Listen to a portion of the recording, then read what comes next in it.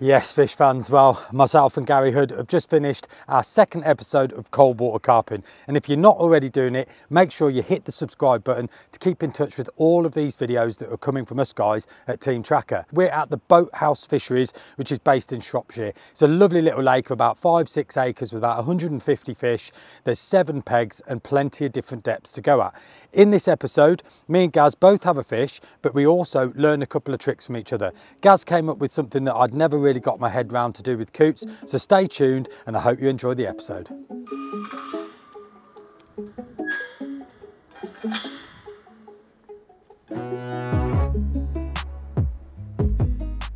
You join us at the wonderful Boathouse Fisheries. Now this is a fishery based near Bridgnorth, which is almost the Welsh border, I think. Plenty of sheep about, so I'm going to class it as almost Wales. Now this lake is pretty new, it's a pretty new fishery. The lake's actually been here a long time, but as a carp fishery, it's pretty new. There's about 100 to 120 fish in here, ranges of depth from about 3 foot down to 9 foot. I have fished it once before, didn't catch anything, which is surprising, but as a bonus, there's no bream because they know the lake was drained last year and they only put carp back in and a few perch, so there is no bream. So sadly, I'm not going to catch a bream this one. But what me and Gaz are going to do, we're going to have a little wander around the lake, have a look at the pegs, see if we can see any signs of fish, decide where we're going to fish, get some little bags out and see if we can snag one.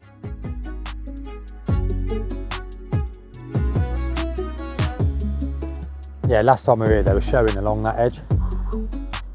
Like bosh, bosh, bosh, but all in this end. They never did anything show over there.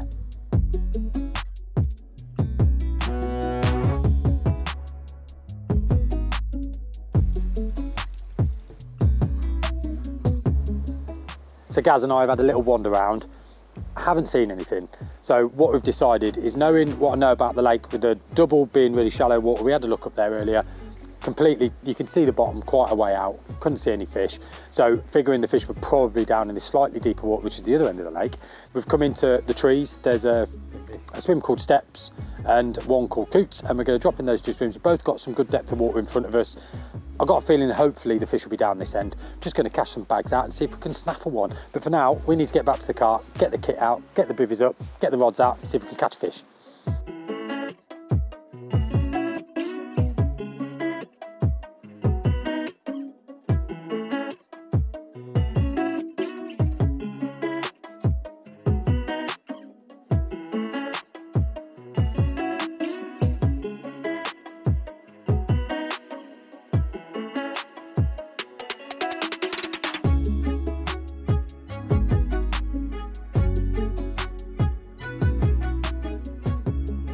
Yes, fish fans, so I'm in my swim now, and what I've done, I've got my 2 rods on the left. I found it slightly clearer and slightly deeper, so one's at about 10 wraps, one's at 12 wraps, same sort of area. And what I've done with them, just little maggot rigs, I've got little mesh bags on and I've cast them out. Now on this fishery, all plastic is banned, so I can't use my Medusa rigs. So what I've done, I've used a spinner and then I've tied them on with a little bit of floss. After a bit of casting around, there's quite a lot of weed on the bottom, and the weed that's on the bottom is this. Now I can't remember what it's called, but it's super brittle. So when you pull it, it breaks really, really easy. So you don't ever worry about like fish getting snagged up in it. But to present, I thought what I'd use is quite an old tactic, which is the good old Chod Rig. So I've tied myself a Chod Rig. Again, I've just put a few maggots on top of it. They give it a little bit of movement. And I think at this time of year, fish sees that little bit of movement, might attract it down to have a little nose and hopefully you'll snag it. Now I know Gaz has had a cast around on his swim. Very similar. He's found quite a lot of this weed as well, so I think he's going to tie up a few chods as well, cast them around, and we're just going to rove around and try and get a bite. But before he does that, he's going to pop to the shop and get some logs, because behind the swim we found a lovely little log burner. With the temperature being the way it is, it's going to drop to the -1, -2 tonight. We're going to get that log burner going so we can be nice and cozy later for a bit of a burger. But for now, last rod going out, and hopefully we'll have a fish to show you at some point.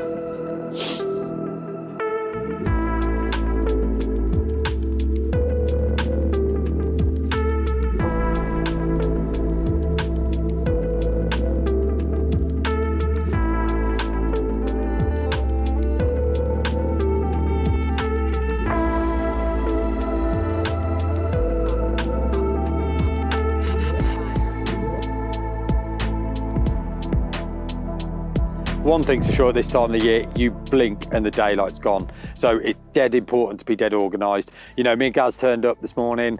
Obviously it takes us a bit longer with the filming and stuff, but we've managed to find our swims. We've both got rods out. I've got 2 on the deck, which are on nice clear spots, and I've got 1 on a choddy into where it is this light weed. Gaz has gone 3 chods, exactly the same. We found a log burner, got some logs, got a nice log burner going, got a couple of nice burgers here ready to go in the old pan. So me and Gaz are going to chill here, enjoy the fire, and hopefully we'll catch a fish.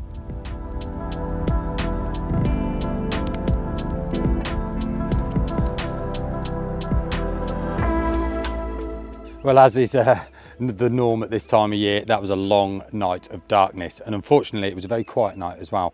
However, myself and Gaz got up this morning and we've seen some fish in front of the big double. Now the big double is a lot shallower, which shocks me a little bit at this time of year to imagine that the fish would have moved into the shallows. However, chatting with the bailiff did inform me that the fish do push away from any sort of pressure. Now obviously me and Gaz are down this side. I've been fishing down into the deeper water. Gaz isn't fishing far out of that water either, and obviously the fish have pushed a little bit back. So what I've done is the spot that I'd got at like 10 wraps and 12 wraps, I've just put a little bit of bait there. So I've put about 7 spoms, mixed maggot and boilie crumb. What we're going to do is we're going to walk round to the big double, take the rods with us. We're going to sit there and have a few hours over there and see if we can either catch those fish there or maybe even push them back down here. Hopefully they'll find the bait and maybe we'll get one later on this evening. But for now, I need to get this packed away, get the rods on the barrow and wander around.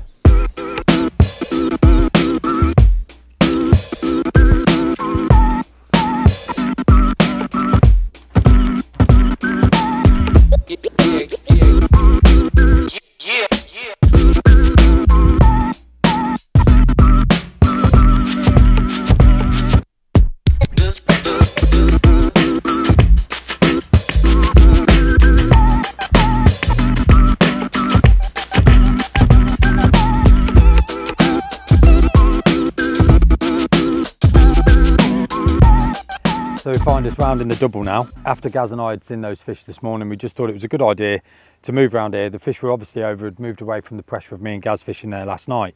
Within 10 minutes casting out, I've had a take. We're away, Gaz. That's been out there about 2 minutes. Oh! What? Yeah. Unfortunately, like a numbnut, I've managed to lose it. But I'm pretty confident that we're going to have another bite. Just a little look at what we're fishing over and stuff. Over here, we've had a little cast and bringing in a lot of this, which is, I believe it's called crow's foot, which is a very brittle weed, so you don't really worry about fish getting snagged in it. Because as you can see, you just grab it and pull it and it breaks very easy, unlike Canadian or something like that. So with this weed being died down now, it'll be low level. So you're talking probably 6 inches, maybe a foot if you were very unlucky. And this is where something like a chod, you know, it's an old school method. Chod seems to come in and out of fashion, and they seem to be massively out of fashion now, and you don't see a lot of people fishing them. But yeah, for me, casting over that, a chod's just going to be flawless. But it also shows at this time of year, you know, we've looked, saw fish, and making the effort to make that little move has resulted in a bite. We haven't landed it, but we've had a bite, which raises your confidence. I know the fish are going to be here, so I'm pretty confident of another bite. If we'd have pack down all our kit and move around here, we'd have lost another 2 hours of daylight. Then you'd be running a lot longer. Now tonight it's going to drop really cold. We've got -1, -2 tonight, and I don't think these fish will stay in this shallow water. I think hopefully they'll move down to the deeper water, which is where me and Gaz have fished last night. Did put a little bit of bait out before I left, so I'm kind of hoping we can snag one out of here, and if we do, then we can head back tonight, maybe pick one up down there, and if we don't, then again tomorrow, if we see fish, we can have a pack down, have a wander around and maybe cast them again. But for now, I'm going to enjoy a brew and I'm going to sit here and hopefully wait for the Dowkims to tank off.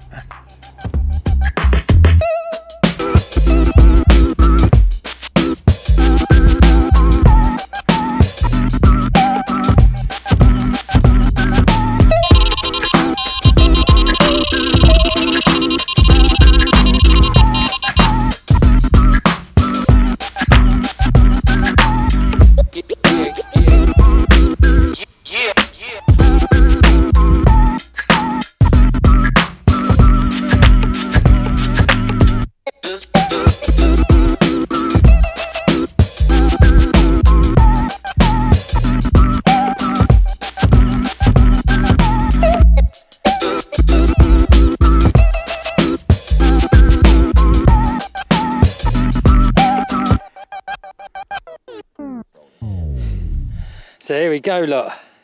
I thought there might be another bite in this swim, fish fans, and surely enough, there has been.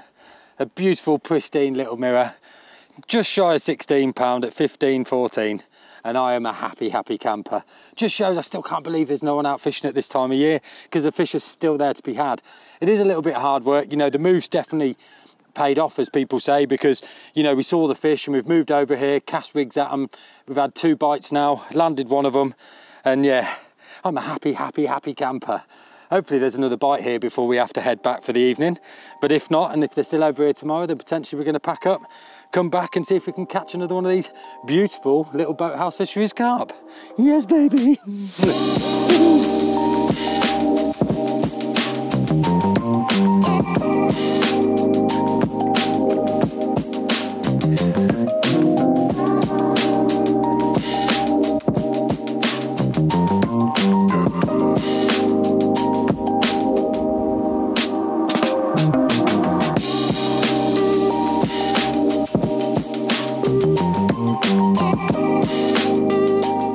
So we're giving it a little bit longer after that fish, hoping to have another one, but we haven't seen any fish show, no liners, no nothing. It's nearly 3 o'clock, so we're going to get the rods in, get back round to the swim and try and get them back on the baited spots before it gets dark.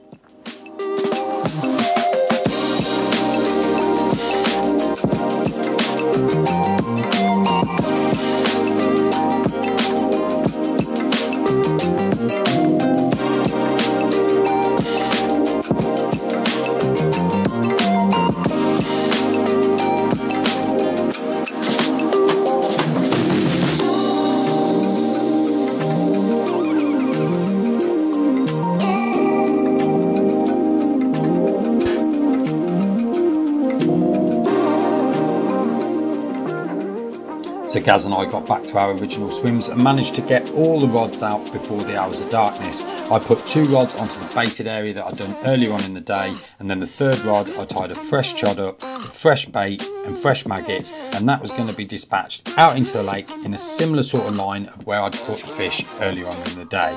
It did feel when casting the rod and filling it down that the water was slightly deeper than where we'd caught that day, but I felt that the fish might move over there in the evening. Once the bobbins were set, it was time to sit back, relax with the fire and wait for the evening bites.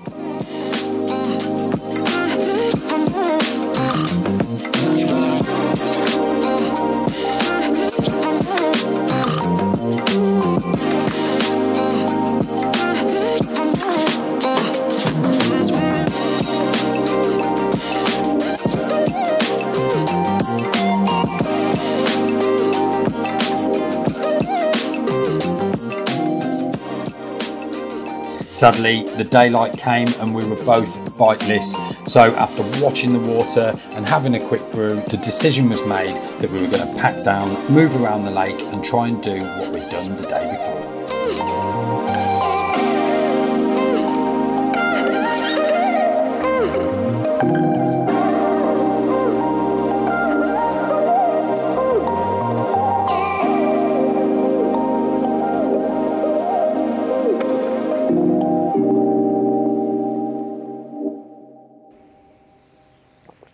Well then, fish fans, you find us in the 3rd swim of the session.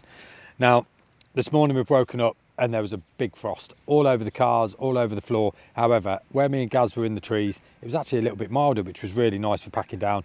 Everything was nice and dry. So what we've decided to do, after a little walk, seen a little bit of fizzing in front of this swim. We haven't seen the fish show today like they did yesterday. I think the real cold snap last night probably has just quietened them down a little bit more, but we saw something here. Oh, and we're away. I am. Well, I really didn't expect this to tank off. I'm fishing just a couple of yards down the bank from Bonesy. Not really in a swim, I suppose. It's just a bit of a gap in the hedges.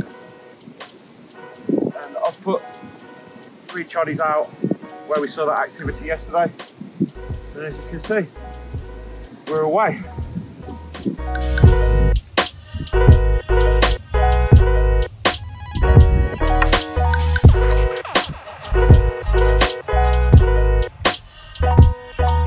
Yes, come on the cold water carp. Lovely jubbly, that's a banger that is, Bones.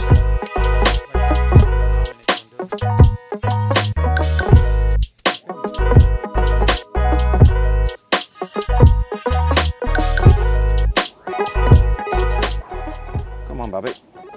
There we go. How about that? My first carp of 2022. And it's an absolute peach. Kind of took my lead location-wise from the coots today, as they were diving. So if there's something they're diving for, something they find interesting, it's probably interesting to these as well. So that was the location sorted. Rigs-wise, it was a little choddy, little light lead, pink pop-up, topped with a couple of maggots. Just wanged out into the area where the coots are. Not half an hour later, it rattled off with this bad boy. So, happy days.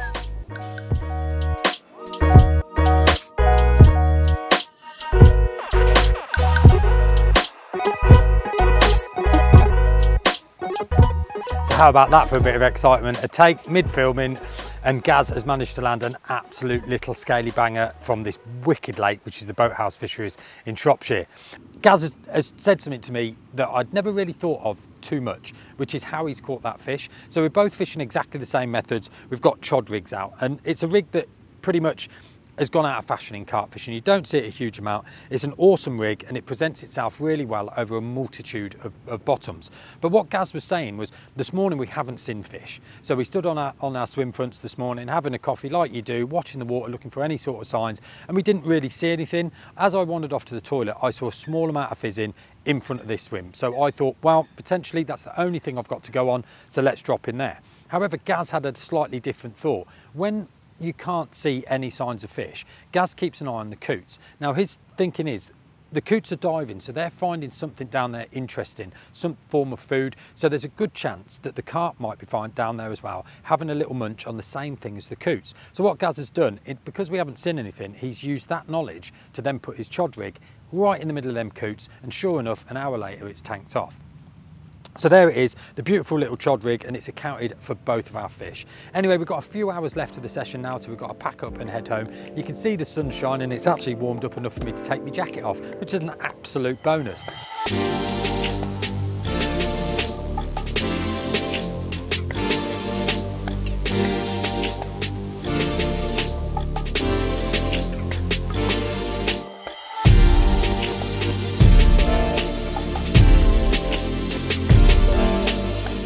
So there we go, no more fish, but we've had a fantastic time here at the Boathouse Fisheries. It's so lovely being out at this time of year. A little bit of a social with Gaz. We've both caught fish and we've both had a great time. But until next time, guys, don't forget to hit the subscribe button, keeping in touch with all the glorious, glorious videos coming from us guys at Team Trakker.